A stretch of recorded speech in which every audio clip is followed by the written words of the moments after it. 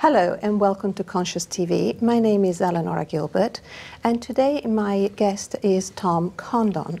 Hi Tom. Hi. Tom has worked with the Enneagram since the 1980s and with Ericksonian Hypnosis and NLP, Neuro-Linguistic Programming, since 1977.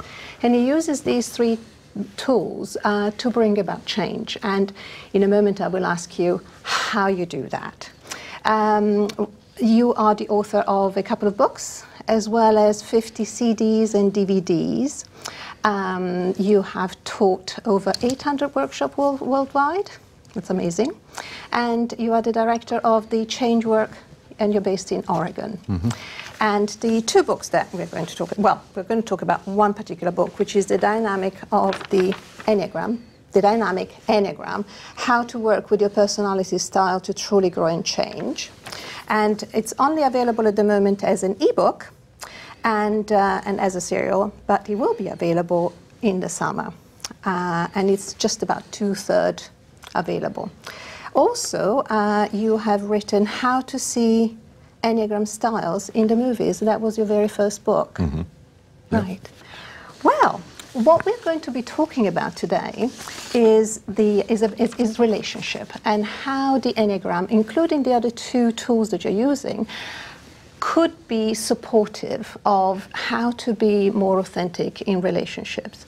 So before we start, can you just give us a little synopsis of what the Enneagram is and the Ericksonian hypnosis and NLP and how you work with these three?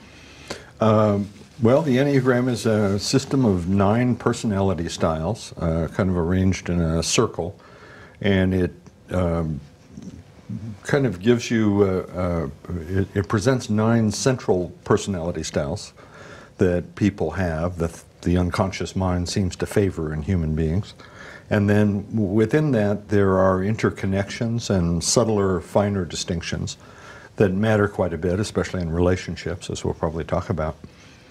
But it is basically a very deceptively deep system that shows you your central preoccupations and kind of beliefs and unconscious assumptions about the nature of reality, who you are within that vision of reality, your sort of subjective worldview, its contours and its urgencies. And also it talks a lot about what motivates people, how people are motivated differently from within different Enneagram styles.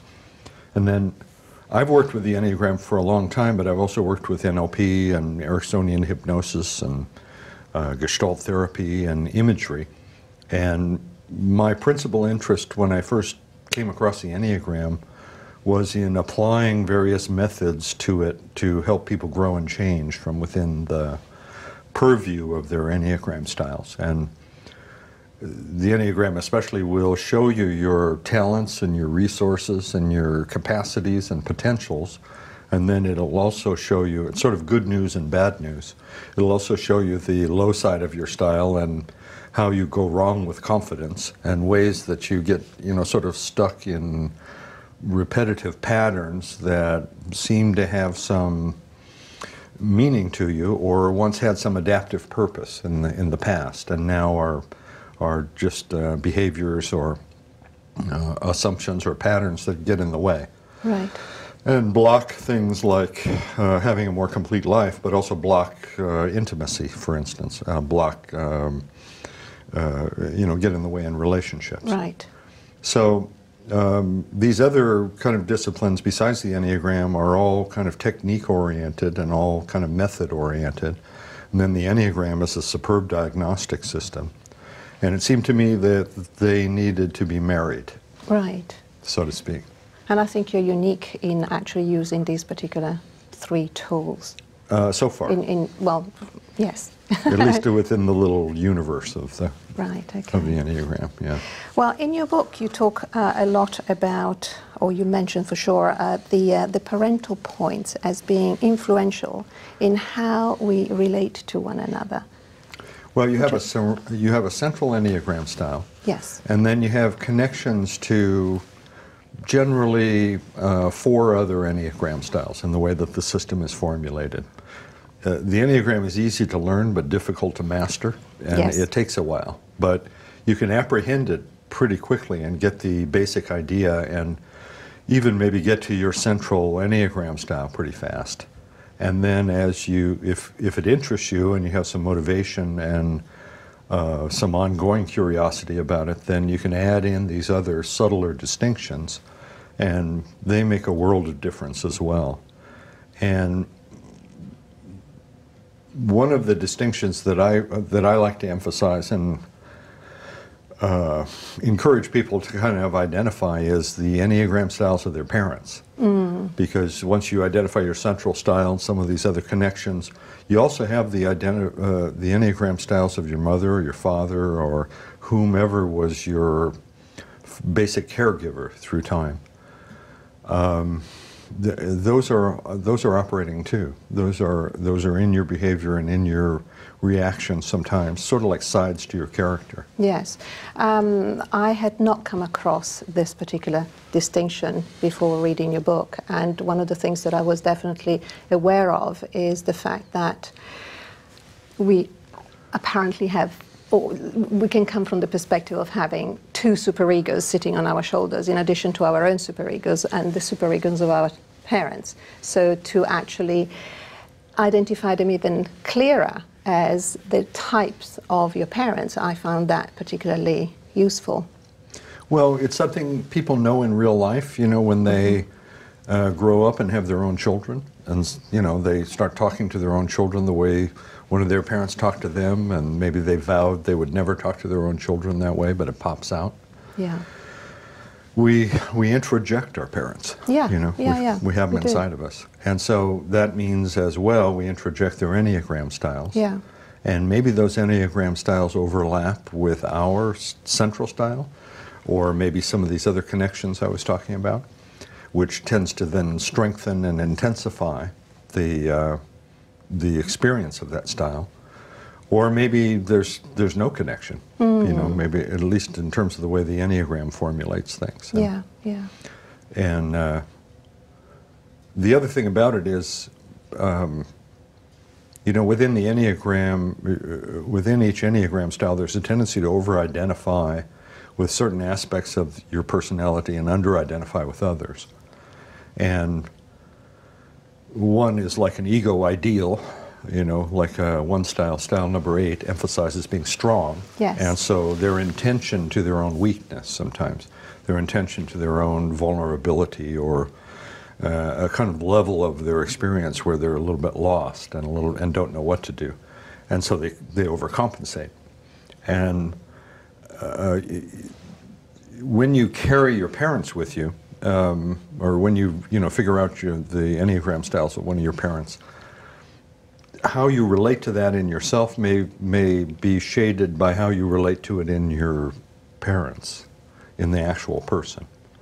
For example, my style would be counterphobic 6, and my father was an 8. Right. And we didn't get along when I was young. We fought a lot. Now, during that period of time, I denied that I was anything like him.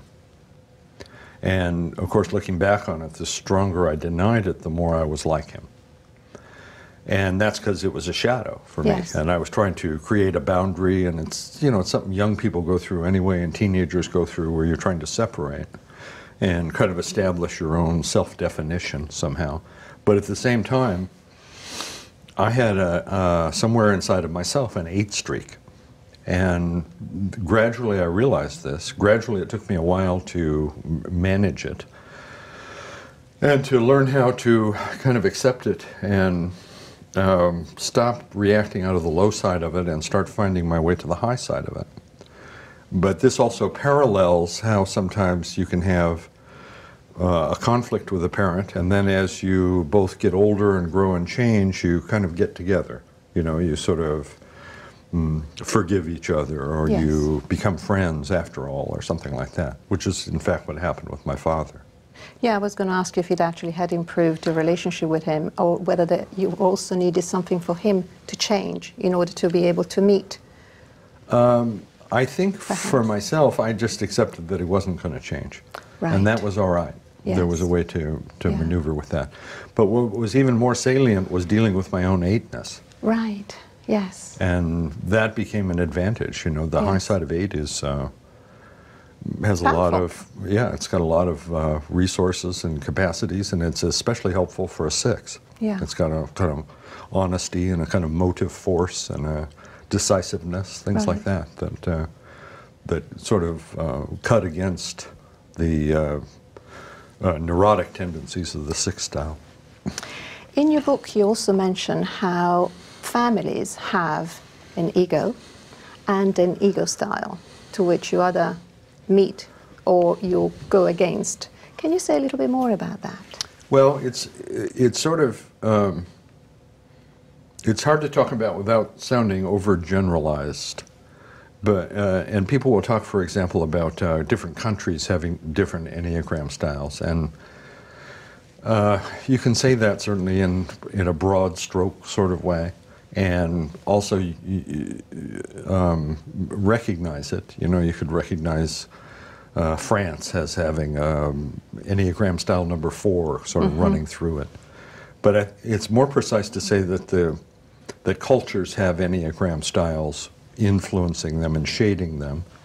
It's not always definitive which one it is. Right. But they're there. And also, if you go over to, say, a business context, a lot of businesses will have Enneagram styles running through the assumption of the business and the culture of the business.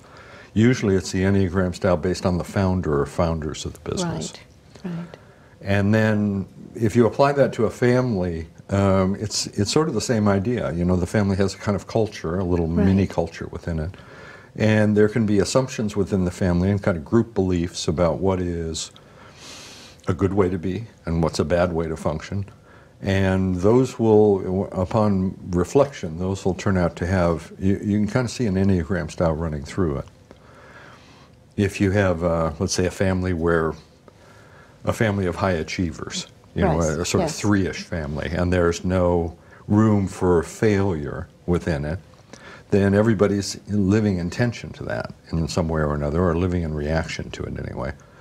And maybe the family is unbalanced that way, and so it needs a failure, you know. And so one child comes along, one of the siblings is a screw up, Yes. and everybody else is, you know, kind of in polarity to that, you know. There can be that kind of thing. And then also there can be, it can be useful understanding your family through the Enneagram. You can start to look at, and this applies to one-to-one relationships too, and friendships. Start to look at where you meet. Like I said, you know, everybody's got a central Enneagram style, and then there are these kind of secondary connections that are like sides to your character. And sometimes you find in families that somewhere within the secondary connections, everybody's all meeting in one particular Enneagram style. I see. You know, that sometimes is quite instructive and informative too. You know, you start to catch yourself in the act. You start to take everyone's behavior less personally. You start to kind of recognize, oh, there's a name for this. You know, this is a pattern. Or, oh, look, the family is sinking into depression again. You know, everybody's meeting in 4, and it happens every year when the weather's bad, or something like that. You know. Yeah, that can be quite helpful actually to be able to identify that. Yeah, it's quite helpful. It's quite helpful. Like I say, it's not something that you arrive at overnight. No, of course. Yeah. You have to be kind of interested in this and have some sort of motivation for it, some sort of need, or see some use for it. It's possible to encounter the Enneagram and underestimate it, or it's possible to hear about it from somebody who's enthusiastic but doesn't know what they're talking about. Right. And think that it's a bland, silly thing or another set of stereotypes or something. But actually, it's way deep. Yeah. Yeah, the more I read about your book, the more I saw, gosh, you know, there's so many aspects to be taken into account. So on the one hand, I felt, wow, there is so much. It's not just enough to know about your type, but you need to take into consideration all other types. And so the feeling was, oh my goodness, you know, this is a lot. But at the same time, I also I really appreciated the fact of the various distinctions that you created, because I was able then to see in my own life, in my own family, it's like, oh, I see that. So anyway, so both were there when it just when I read depends the on book. what kind of use you have for it and motivation. I often recommend, if people are studying the Enneagram and really want to get into it over time, treat it like a hobby. Yeah. Treat it like something that you allow yourself to enjoy and that you come back to from time to time, or something happens in real life and then you go kind of look it up in an Enneagram book and see how the two correspond, and to just sort of add in some of the distinctions that we're talking about over time, rather than all trying in to one drink go. the entire ocean. No, that's right. I think I came across the Enneagram about 15 years ago, and as I said, you know, it was very useful to see what kind of type, even though it took me quite a while to get, several years to actually get into my actual type. And that's a process too, sometimes. It is definitely it's a not process. overnight sometimes. Yeah, and but for some people it's easier than for others, and for me it wasn't particularly easy. You know, I went all over the place, not quite all over the place, but certainly I went through two other types in addition to my own. But the things that I found really, really, really an eye-opener were the subtypes. Can you tell us a little bit about the subtypes? People describe the subtypes differently. In fact, they also call it something else. So in Enneagram, some Enneagram books, they'll call it instinctual subtypes or the instincts. Yes. I can only give you my version of it, and mine is sort of shaded by the use that I find with the material. Basically, what it's describing are preoccupations, sort of sub-preoccupations that you can have within your central Enneagram style, and how these are then expressed, and how these influence and shade your expression of your style, for example.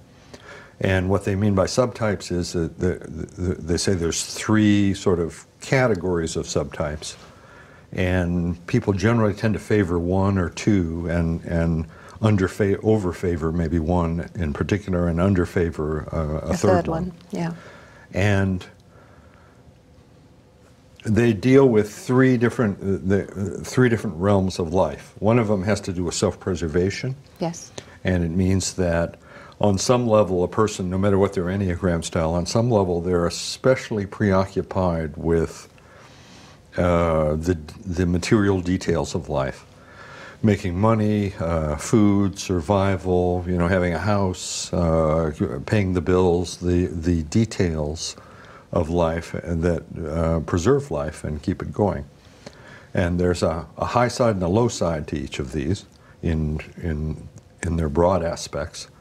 The high side of being a self-preservation subtype would be that you really take care of business. You really keep things running in your life, and you know, live a healthy life, and maybe make money, and or are prosperous in whatever way you define that, and continually attend to and have a part of your consciousness sort of preoccupied with, you know, maintaining the material side of life. What's true with all Enneagram styles is that there's a tendency, when you get caught in the pattern of them, to overuse your strength, to get into a sort of defensive mode, and then the low side of an Enneagram style comes out. And it's the same with subtypes too. On the low side of self-preservation, somebody could be so focused on self-preservation that it's to their detriment in some way. Yes. In other words, making money and having a house and having food is all that you care about. And in doing that, then it's like you're sacrificing your life in order to have your life. You know, it's like there's no art, there's no love, there's no spirituality, there's no broader context, there's just kind of survival. I have a little example. You just reminded me of a friend of mine who has 3 freezers. Not just one, right. but 3 freezers. So, and clearly she's a self-preservation. Right. So, you can think of survivalism that way too, you know, on the low side of it. Also, there can be a sort of paradoxical thing within this where somebody is so preoccupied with self-preservation that they maybe accumulate a lot of money and a lot of material security and then go bankrupt. Something like that, where they can go in a kind of cycle. So just an overemphasis. Yes. And then the next subtype that they make, that the model describes, is what they call intimate subtype. They sometimes call it sexual subtype. I'm not crazy about the word sexual because it's sort of misleading, but at least in my experience, what the intimate subtype describes are people who specialize in one-to-one relationships. Yes. And in one-to-one relationships, they have a capacity for sort of multi-level connections with their close friends, for instance, or with a partner or a mate. And within that capacity, there is an ability to sort of, say, recognize the singularity of that other individual. And be so closely connected to them sometimes that you could be out around the rings of Saturn floating in space and you wouldn't know it because you're just sort of involved intensely and connected intensely. I'm smiling because I recognize some of what you're describing, yes. And so that's another sort of knack and also another sort of style of attention and also a motivation. Right. Somebody who is motivated for material security in self-preservation terms, they might not be motivated by the same thing that an intimate subtype is motivated by. Yes. And on the low side of the intimate subtype, then it can mean that you put too much emphasis on relationships. You freight them up with expectations or dependency, or what the other person does matters too much, or the search for love, the quest for love can be a kind of all-consuming. Well, all-consuming ending. and never quite happening also. Right. Like you want it so badly you prevent it from happening. Right. That kind of thing. And then with the third distinction they make within subtypes is whether someone is predominantly a social subtype. And what that means is instead of, when you close your eyes, when an intimate subtype closes their eyes, they might see one person or have a conversation with one person in their mind. When somebody with a social subtype orientation does that, there's a group. And they are in tension to a group, conceiving of themselves in relation to a group, preoccupied with social causes in some ways, Yes. kind of wanting, a feeling on the high side like your personal welfare is connected to group welfare. It's sort of like the Buddhist saying about, no one can be enlightened until everyone is enlightened. Yes. And the identification with the group is quite strong and voluntary. It's like, I'm a social person, I'm a social entity, and I exist within this broader context, and the welfare of the broader context is important to me. If somebody is more caught in the low side of that kind of orientation, then they're prone to have conflicts between personal freedom and community, individuation versus what the group wants. Right. What my true standards are, who I really am in my heart of hearts versus how I am perceived in a group context, according to some values and norms that are external to me. Right. And so you can get lost then. I mean, on the low side, you could join a cult or something like that, where you're just kind of caught up in a group context that takes you away from yourself, but is comforting on some level, and or matches your expectations of who you are and what the world expects of you. Also, you could go back and forth about the group. You could, sort of be a partial joiner and then partially pull back from it. You could exist on the fringes of the group, on the edge of the group, and kind of enjoy the group energy. The group could see you a certain way, and then you could over-identify with how they see you. Right. Things like that. Doesn't sound very freedom or freeing Well, it's got, you know, each one of these has a high side and a low side, yes, basically. Yes.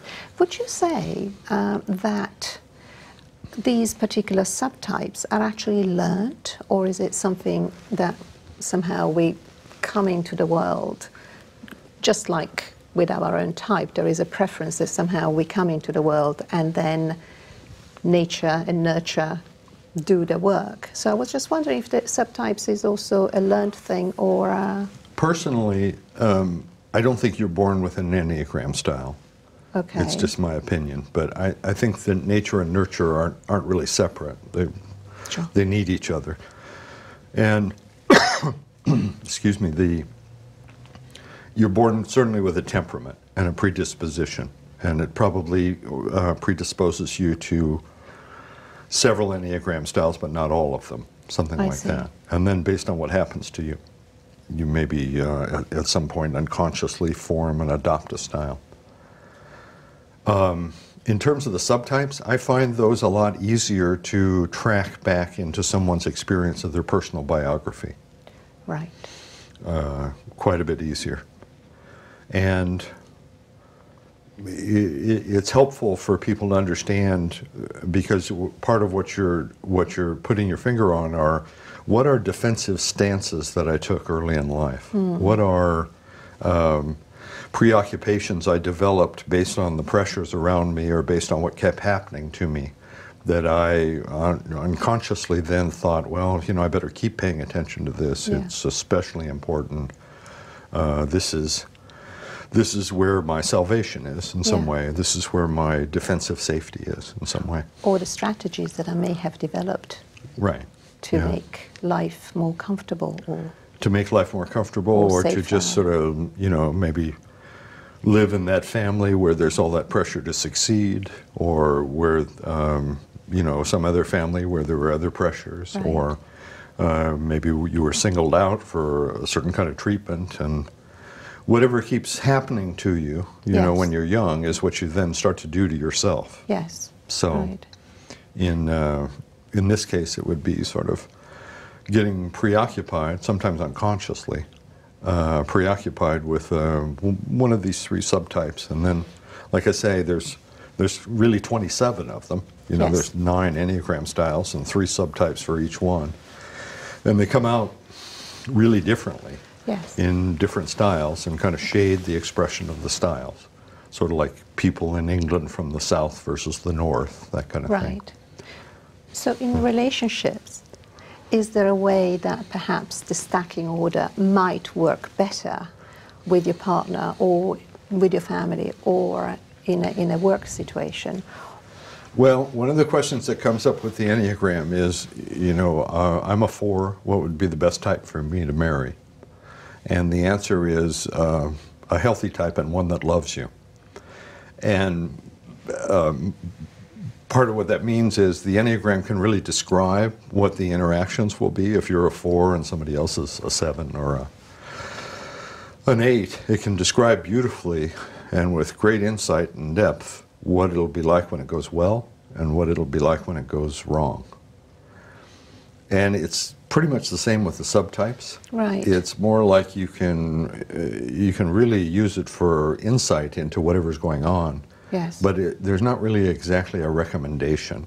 No, I wasn't thinking about recommendations. I was more thinking in terms of, again, creating distinctions to recognize where is my subtype, perhaps in opposition to my partner's, my husband's, my friend's subtype, so that instead of actually going against the other subtype, I can actually have an understanding. Oh, I see, it's very, very important to you to have such and such and such. Yes. If you are a self-preservation. If my self-preservation is at the bottom of the stack, right, it would absolutely mean nothing. But that's where the conflict arises. Where for some person it's important, for the other person it's absolutely meaningless. Well, what's interesting about the subtypes in the context of the Enneagram is a lot of times subtypes are more salient in close relationships and more meaningful and influential than differences in core Enneagram styles. Yes. It can really matter. Can you say a little bit more about that? Well, if somebody is, for example, very preoccupied with self-preservation. Yes. And somebody else is very preoccupied with intimate one-to-one connections. Yes. If they don't find a bridge, then those two things will be the things they argue about over and over again. Right. That'll be, you know, if you've ever been in a long-term relationship, you notice there's a certain repetition to some of the things that you wrangle about. Yes. Yes. And the subtypes explains it beautifully. Yeah. Yeah. Well, I certainly saw my, you know, sticky points when I was married, you know, being a one-to-one, being married to somebody who mostly self-pres. You know, definitely there were areas where we just couldn't meet at all, and it was just painful, really. And then when you realize, oh my goodness, is that all it was? You know, just simply the recognition that you have this particular kind of preference, and if I come that towards you, you know, there's no problem anymore. Well, there's, you find you're operating out of different values, even though you don't think you are. Yes. And sometimes there's ways to bridge that. Yeah. You know, or sometimes there's ways to bring that out in yourself or in the other person, or, you know, find some, it depends on what else is in the relationship and how much you want to stay together and things like that. The other thing to note about subtypes is that they're sometimes contextual. Sometimes you go through phases in your life where you are occupying one subtype or reacting out of one subtype much more strongly than you might in general or in a long-term sort of way, or maybe that you already have been reacting. And most people's experience of the subtypes are that they're sort of characterological, but somebody could be very self-preservationally oriented and then fall in love. And until the chemicals wear off, they'll be sort of reacting much more out of their intimate subtype. Right. You know, or somebody else could go into a social context of some kind, join the army or something. Yes. Suddenly they're in a group of people, whereas they'd been a shy computer hacker before. Well, they're going to the subtype. The social instinct part of it, the social reaction, is going to come out and be expressed in a way that the Enneagram accounts for rather nicely, I find. So would you say that once we become more aware, we somehow shift or change in our subtypes as well, or create perhaps more of a balance, or? Well, people will look for that sometimes. Yeah. A lot of it depends on the individual and what they're going through and what they need and what they want, you know, what they're motivated to have for themselves. It is one way to look at it sometimes is, you know, I'm really strong in the intimate subtype and I'm kind of weak in self-preservation. Maybe I ought to educate myself, you know. Generally speaking, working with something like the Enneagram, or if you broaden it to living a life of where you grow and change and evolve, there's getting over illusions, you know, and sort of going past limitations and going past blocks and stuck points. And then on the other hand, there's also taking responsibility for gaps in your education. And so learning about whatever you're missing sometimes becomes a helpful thing, even if it's quite conscious and deliberate. Yeah. Let's see, I've made a few notes here. Okay. What else would I want to do about? Yes, cultural influences. I'm beginning to see more and more and more and more how much these play into our lives. So I was just wondering if you wanted to say something about. Well, you know, like I said before, there are enneagrammatic strains and influences running through different cultures, I would say. It's not something I try to define too tightly, because you get into cliche and stereotype country pretty fast. Yes. I do actually make an analogy between Enneagram styles and nationalities. Yeah, I liked that because I thought it was very graphic and very descriptive. Sort of like saying an Enneagram style is like your psychological nationality. And when you encounter people or know people with other Enneagram styles, it's not unlike the difference in nationalities, because an Enneagram style is deeply unconscious, It influences and shades a lot of your perceptions, and at the same time, it's ultimately not the only thing you are. Yes. You know, it's ultimately not who you are. You know, in your heart of hearts somehow, and yet, you know, it could be very meaningful, and it's not something also that you grow out of or evolve out of. You know, what it is something that you can wear more and more lightly if you're, Yes. say, an expatriate, for Yes. instance. Yes. And I think that's a parallel with the Enneagram as well. Right. As people grow and change, the low side of their style and the kind of rigidity and repetitiveness of the pattern, it's defensive, and if you work on it, you sort of drain the defenses of their intensity. Yes. And then you still have an inclination to think a certain way and not others, or not another way, but you wear it much more lightly. And the more lightly you wear it, the more open you are to the world around you. And also the more available the talents and the high sides, capacities and typical kind of resources that go with your style, those are available to you much more. And what comes to mind also is a more openness of the heart, because it's like, you know, we've been talking a lot about and describing a model, and we haven't really spoken about the heart, you know, the falling in love, the love and appreciation that we have for our friends and co-workers. Right. And I imagine, or certainly in terms of my own experience, you know, the more I wear my type lightly, the more open I become. Mm-hmm. As, you know, the defenses that my particular type, my particular style provides, right. somehow are... Well, and you also have fewer shadows, too. Right. Which is to say, there's fewer instances where you react negatively to somebody else in an automatic button-pushing sort of way. Yes. It's like, that person pushes my buttons, you know. Yes.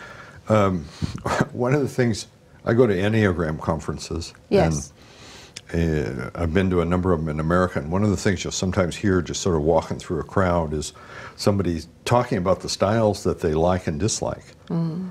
So say, you know, I don't, you know, everybody loves sevens, you know, but I don't like twos, you know, I always want to keep them at arm's length and they're coming up to my elbow, this kind of thing. And the person is talking about different Enneagram styles in a way I actually kind of term educated bigotry. Yes. Because there's a sort of, you're taking apart and judging it and mistaking it for the whole. Yes.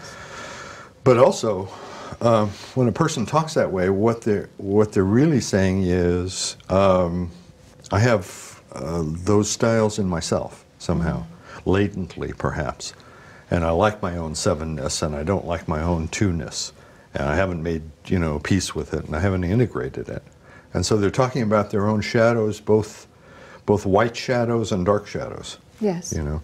Yeah, and that's a danger. That's certainly I found when I first learned about the Enneagram, that there was a tendency to pigeonhole people instead of actually creating more freedom and more liberation around one's own personality and that of others, and have perhaps more compassion and more acceptance.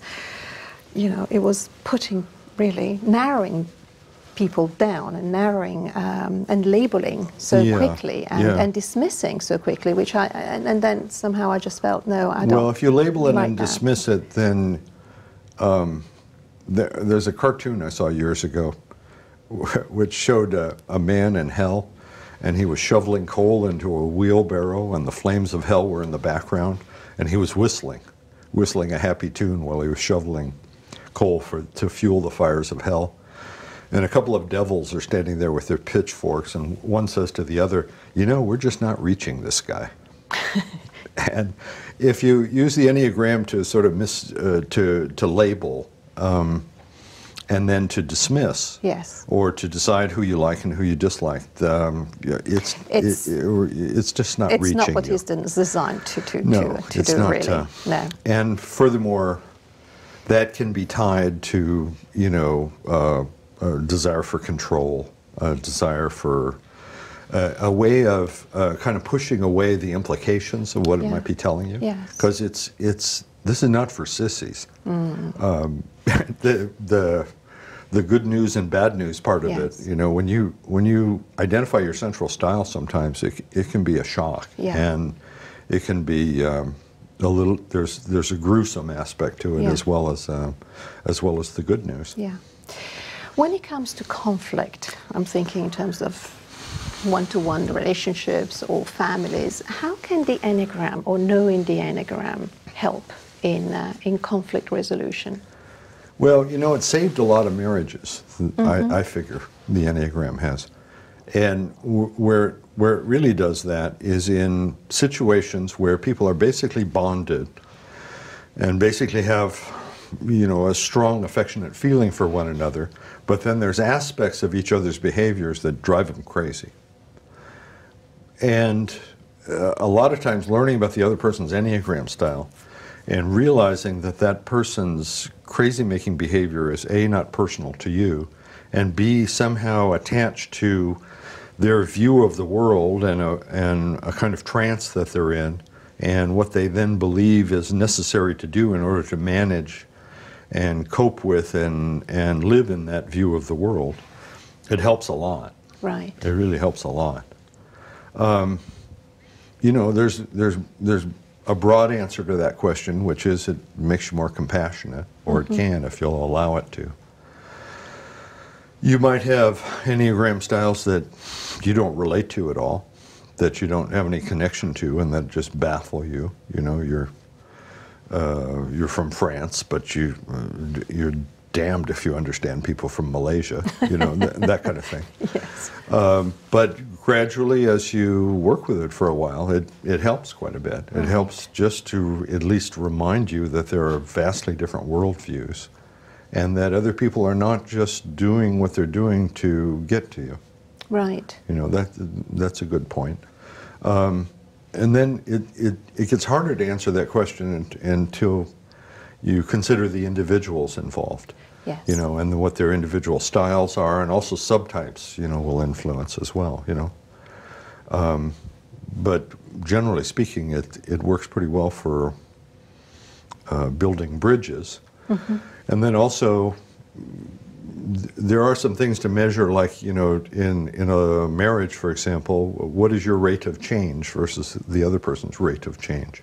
Yes. Things like that. You know, how well do you assimilate new information and get over old limitations, and how motivated are you to do it?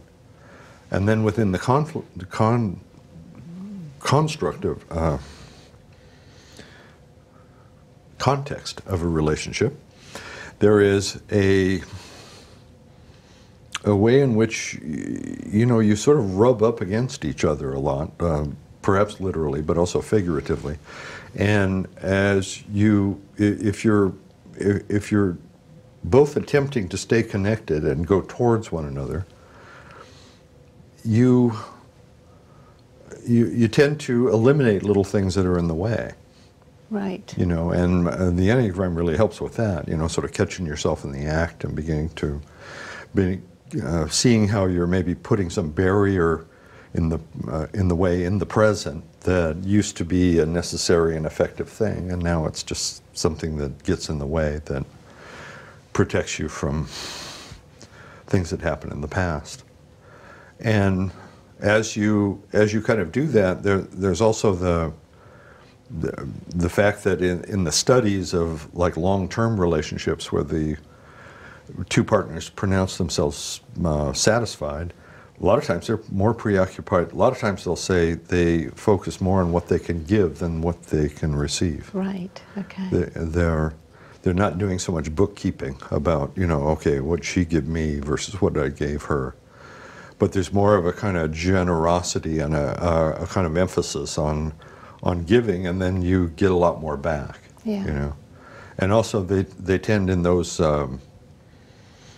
studies, the people tend to say also that they see the other person in a positive light, almost no matter what. But they're realistically aware of the other person's limitations. Right. It's sort of like the truth plus 10% or something. Yeah. Yeah.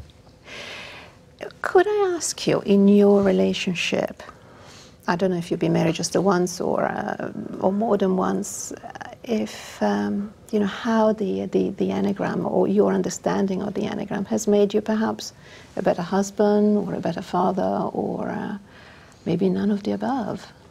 I've wanted to be a good husband.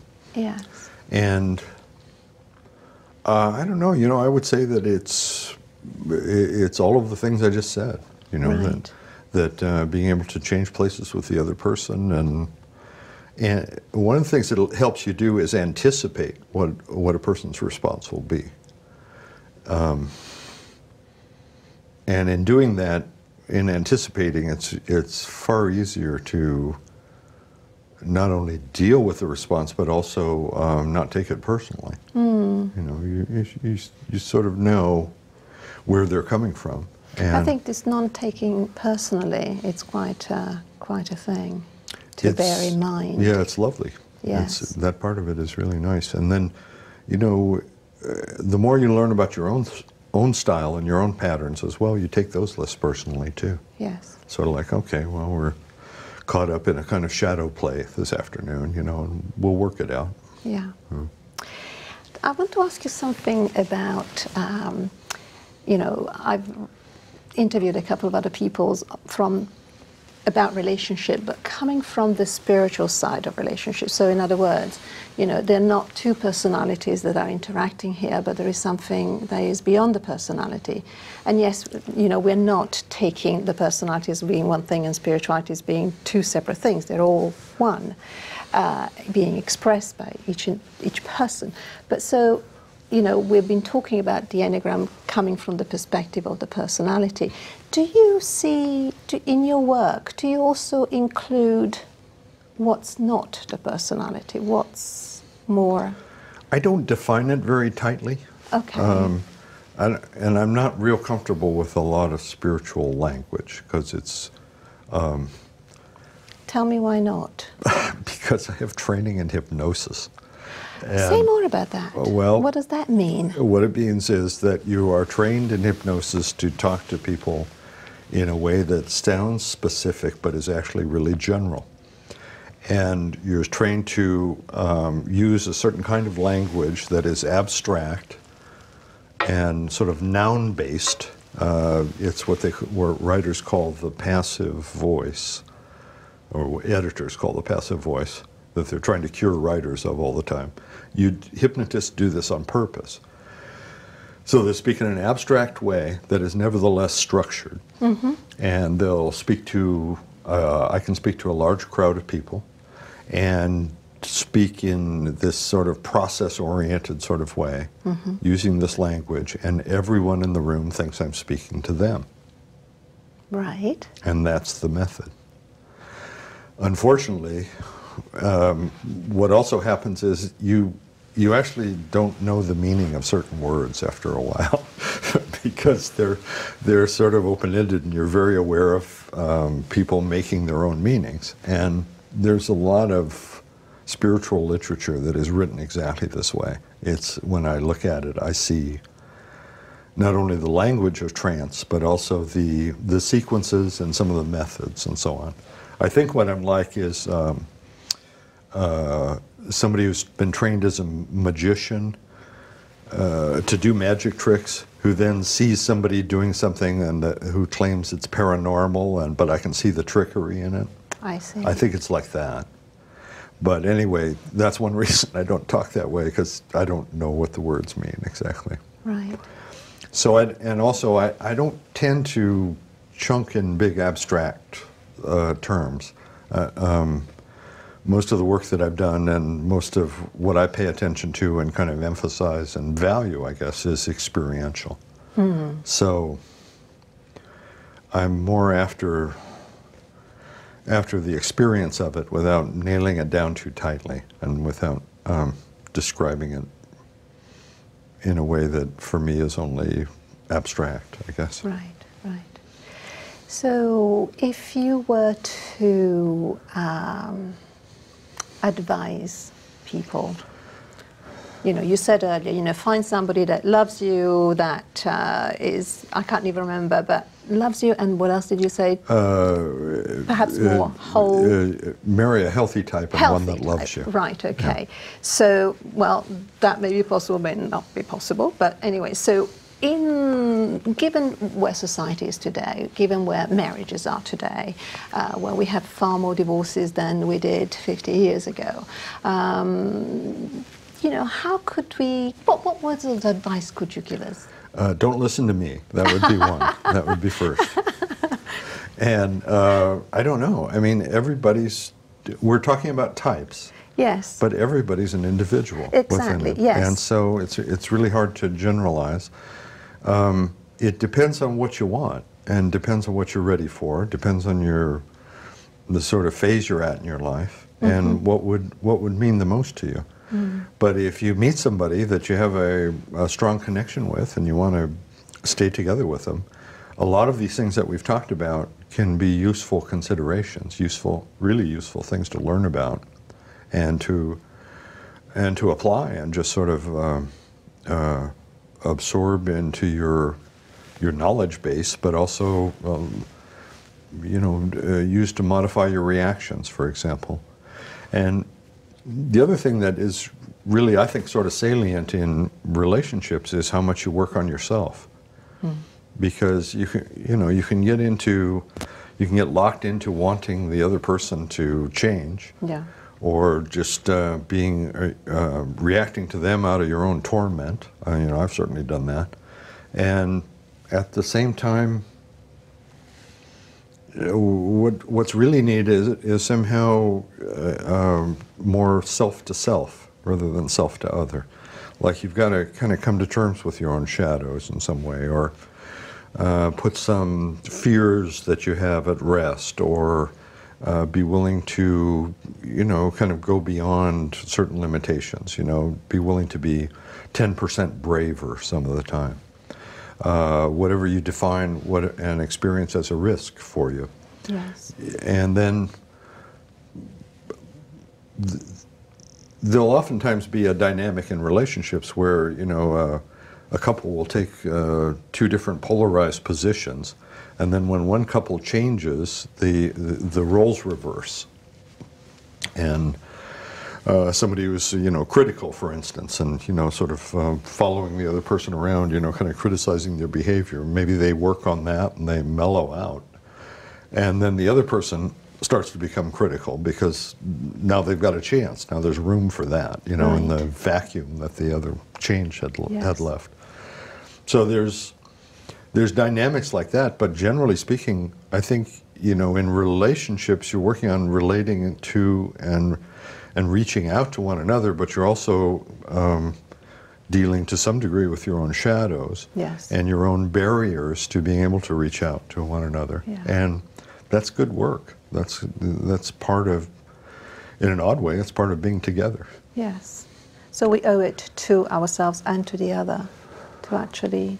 Well, I don't know about owing it, but it depends on what you want, you know. But if you want to, if having a deepening and more interesting connection to somebody is part of your definition of a good life, then it's worth it, you know. Yeah. People change sort of when it costs more to stay the same than it costs to change. Absolutely, you know? Absolutely. Like a cost-benefit analysis, to use a gross materialistic metaphor. Tom, it's been lovely speaking with you and exploring this. And I'm just going to show your Dynamic Enneagram, which will be available in the summer. We are in winter 2013, so summer 2014. And thank you for joining me, and thank you very much for watching Conscience TV, and we'll see you again very soon. Thank you and goodbye.